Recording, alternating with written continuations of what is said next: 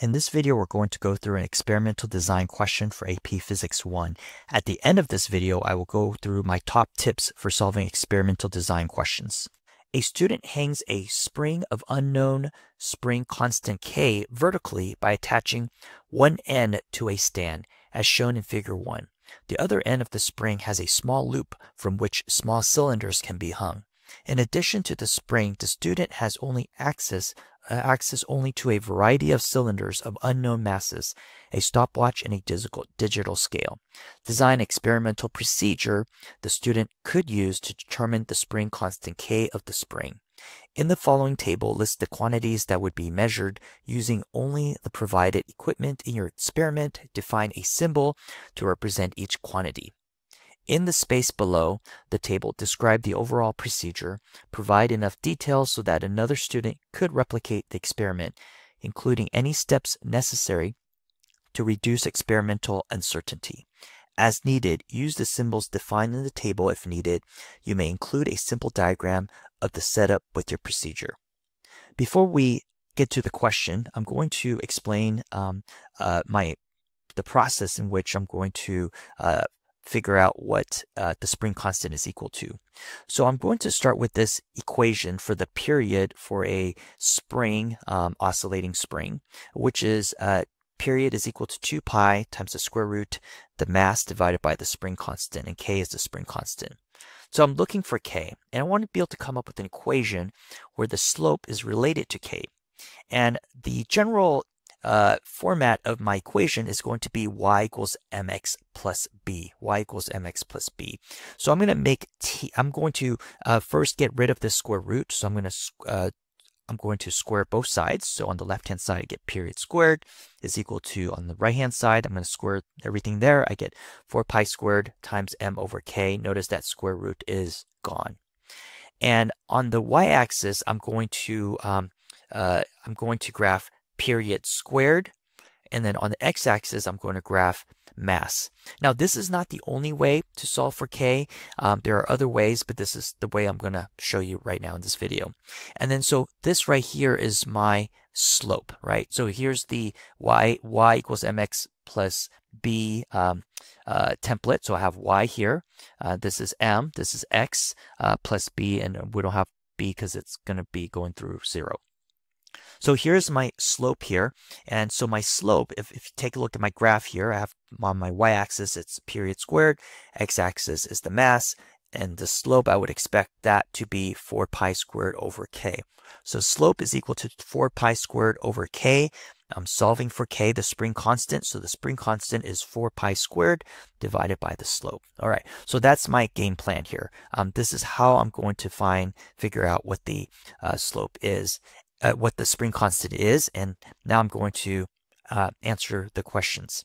So the first thing that they want me to do is to list the quantities that are measured and the symbol for the quantity. And they tell me that I have a stopwatch and a digital scale. The stopwatch, I'm going to use that to measure the period, and the digital scale, I'm going to use that to measure the mass of the cylinders. The symbol for period is capital T, which is pretty standard. Symbol for mass is M. And now I'm going to get to my procedure.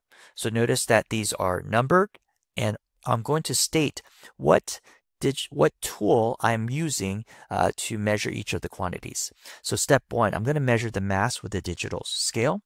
Step 2, I'm going to hang the cylinder on the bottom of the spring. Step 3, I'm going to pull the cylinder down slightly and release. Step 4, I'm going to use a stopwatch to measure the time to complete 10 full cycles. Notice I am saying 10 full cycles, not just one. This decreases uncertainty because if you do it 1 full cycle, it's pretty fast. So this decreases that uncertainty.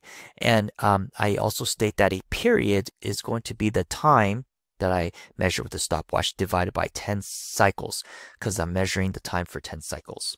And then step 5, I'm going to repeat steps 1 through 4 for 4 other cylinders. And this is really important that you state this. Whenever you have these type of problems, you're probably going to want to say that you're going to do multiple trials to decrease uncertainty. Okay, so part B, indicate the quantities that could be plotted to produce a linear graph whose slope can be used to determine the spring constant K of the spring.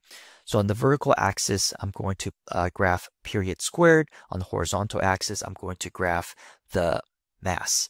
And 2I says briefly describe how the slope of the graph would be analyzed to determine the spring constant K of the spring. So I did that earlier in the video right here. So the slope is going to represent 4 pi squared over K. And then so I can calculate K by calculating 4 pi squared divided by the slope. Now we're going to move to the next section of this question. In a different experiment, the student attaches one end of a spring to a force sensor that is attached to a wall. The other end of the spring is attached to a cart with a mass of m equals 0.25 kilograms.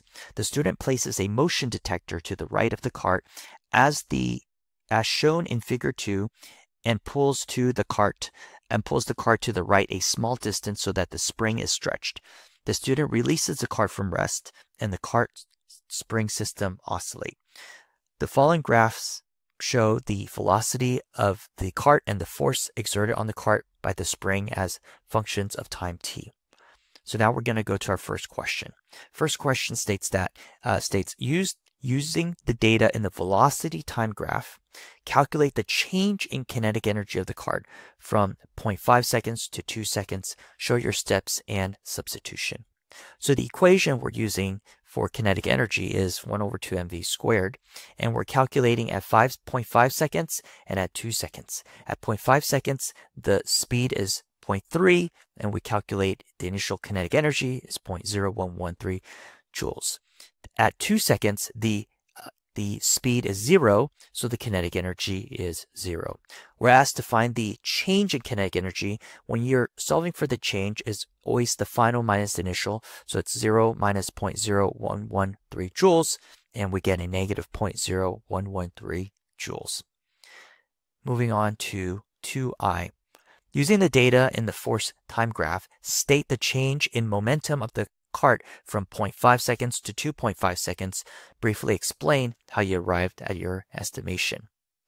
So now we're looking at the force versus time graph. Here we need to remember that the area under the force versus time graph represents the impulse.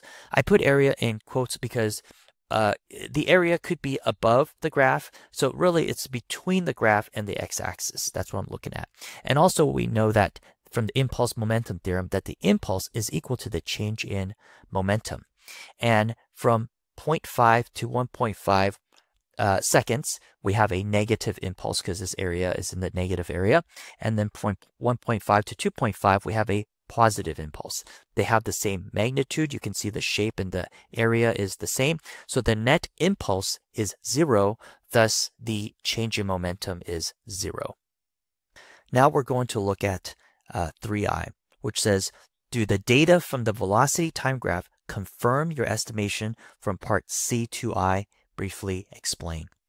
So the answer is yes. If we look at 0.5 and at 2.5, we see that they have the same momentum because momentum is mass times the velocity, and they have the same velocity at 0.5. Up here actually, at 0.5, it's 0.3 meters per second, and at 2.5, it's also at 0.3 meters per second.